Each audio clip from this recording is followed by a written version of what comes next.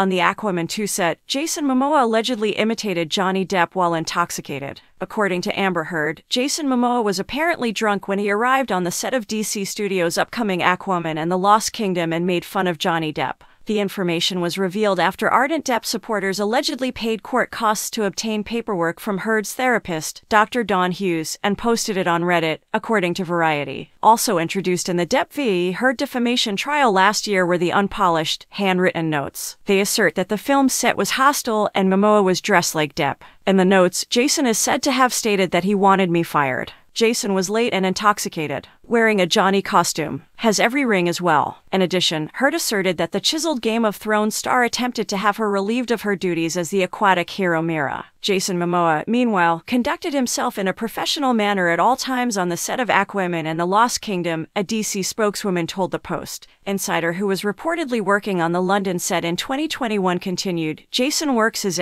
off, likes to have a beer once in a while like everyone, but doesn't show up drunk to set. He isn't dressed like Johnny Depp, either." They went on to say that Heard and Momoa got along well and frequently made jokes at one another's expense. "He has always dressed in that bohemian style," they said. In another section of Variety's article, it was reported that Heard almost lost her job on the film, which prompted Elon Musk to threaten to burn down Warner Brothers.